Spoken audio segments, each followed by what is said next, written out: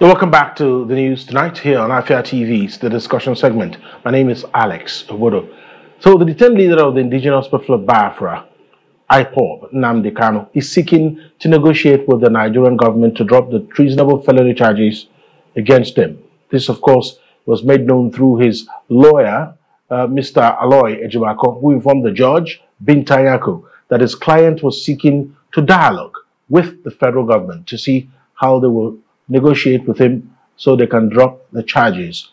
And I would like to get more insights on this and to see whether this is something exactly that is welcome. Is this cheering news for those who want Nnamdi Kanu to be free at last? I'm joined tonight here on the news by Comrade Iboke Onyebuchi.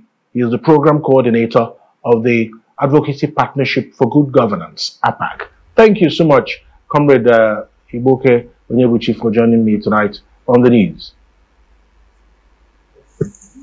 Thank you for having me, Mr. Alex.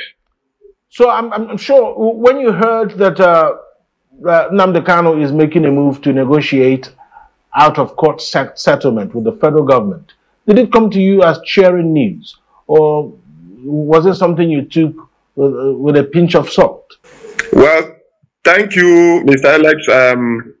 To me, I'm indifferent about seeking for out-of-court settlement or political settlement, depending on what... Are you still there, Comrade Iboke Onyebuchi? I say he was just trying to make a point there. Of course, Nnamdi Kanu's lawyer referenced a section of the Federal High Court Act. He said in any proceeding, the court may promote reconciliation among parties and encourage and facilitate amicable settlement thereof. He said, of course, the defense lawyer introduced the issue while moving an application objecting to the court's jurisdiction to try the IPOB leader who appears in court from the State Security Service custody in Abuja. The lawyer, Mr. Ejimako, explained that his client would pursue an out-of-court settlement route if the court rejected his application challenging the court's jurisdiction. He said that he discussed the position or proposition with the prosecuting counsel, Adegboyega Awomolo, a senior advocate of Nigeria.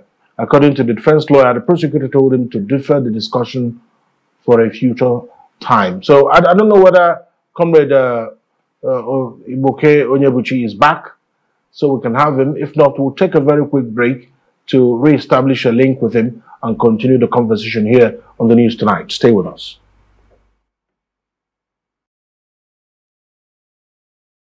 Welcome back to News Tonight. Apologies for the technical hiccups, but we have Comrade Iboke Onyebuchi on the line, and he was trying to make a point.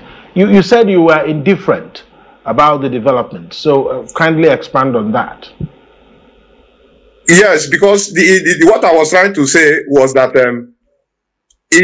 I was expecting federal government to have initiated this particular move, because I believe that it's the federal government that really have issue with Nnamdi Kanu, not the other way around, not Nnamdi Kanu having issue with the federal government. So I expected neither the political settlement nor out-of-court settlement, as the case may be, should have been initiated by the federal government, political settlement. Another thing is that what is the place of the Igbo organizations, like Ohaneze and Igbo stakeholders? Just be mindful of what happened in the time past before the invasion of or the arrest of Nnamdi Kanu previously, or when they released him, when they granted him bail. Remember, the likes of Engineer Baribe was one of the shorties, and there was condition and terms that was part of the bail they granted him, which, if I could remember, him being in a gathering of more than 15 persons was one of the bail conditions, which he read and signed.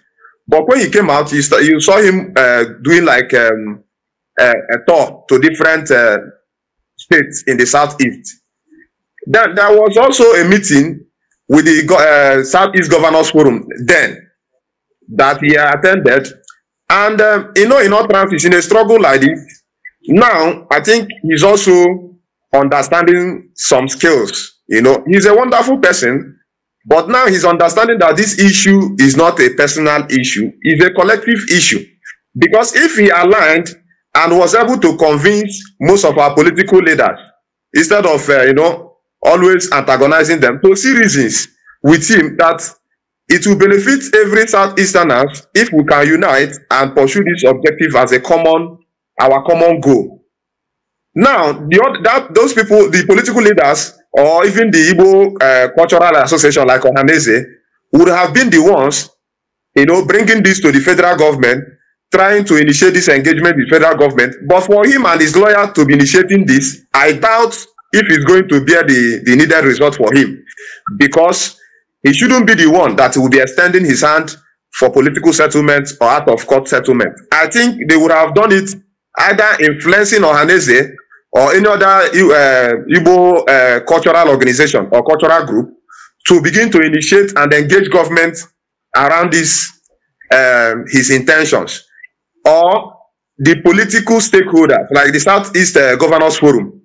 If they can be able to seize this opportunity, I'm calling on the Southeast Governors Forum to seize this opportunity, you know, to build more and influence the federal government to dialogue with Nnamdi Kanu and see how they will begin to make amends, and also look at mend fences, and also begin to look at the issue of Igbo marginalization, because nobody can deny that in the present arrangement, the Igbos are highly marginalized.